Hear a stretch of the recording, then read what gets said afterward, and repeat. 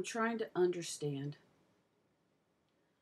I am trying to understand the intense hate people have for gays. I don't know if anybody but the gays have noticed that we are constantly on the defensive, and it is the people that hate us that are constantly attacking us. We just want to be left alone. That's all. If your religion says that it's a sin, fine. It's our sin, not yours. It has nothing to do with you. And if your religion says that the reason things happen in the world because gays are allowed to marry,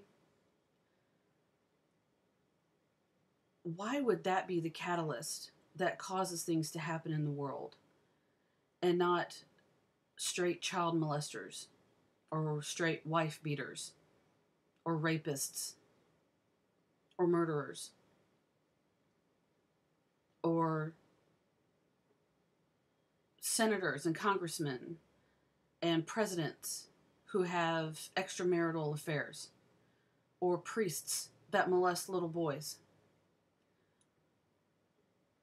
Why would people who just want to be left alone in their loving homes, why would that be the catalyst for the apocalypse?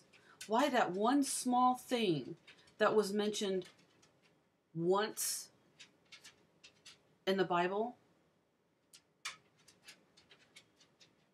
I'm confused. I'm confused. If you want to bring religion into it, fine. You're going to anyway. No one's going to be able to stop you. But please, stop and think about it. Seriously, think about it. If the only part of religion that gays see is a constant attack on us and the hate, that seething, blistering hate, why would we want to be a part of that? And don't say it's out of love, because you know what? I don't see love in there anywhere.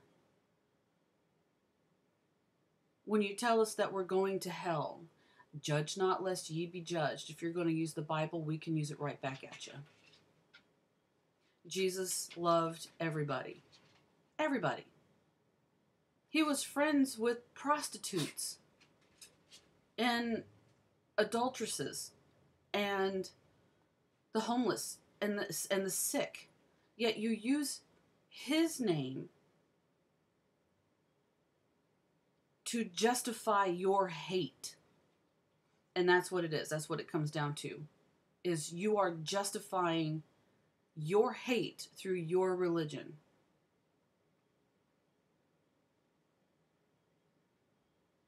Yeah, that makes a lot of sense.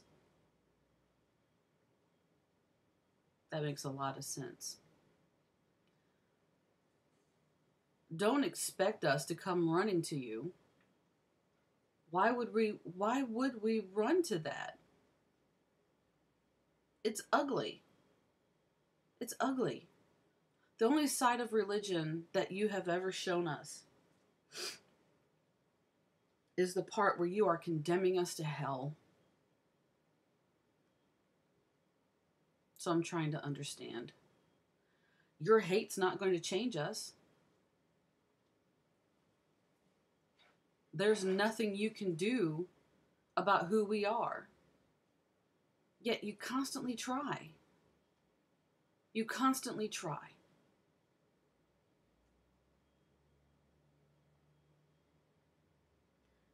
Why would...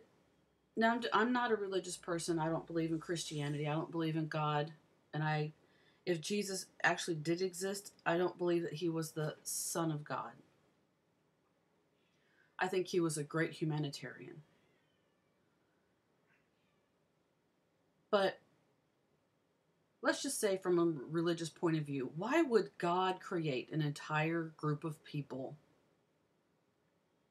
with a majority that actually love him and praise him and go to church and teach their children about God.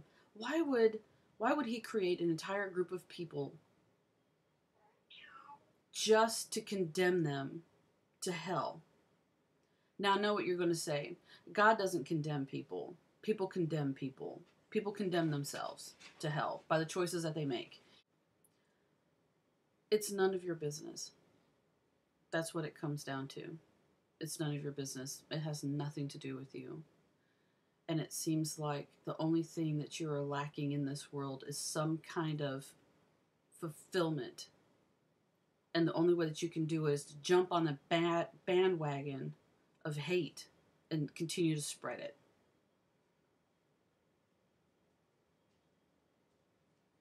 That makes you so ugly.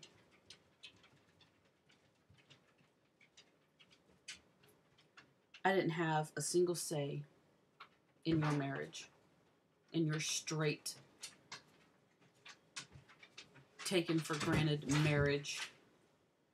So who the hell gives you the right to have a say in mine?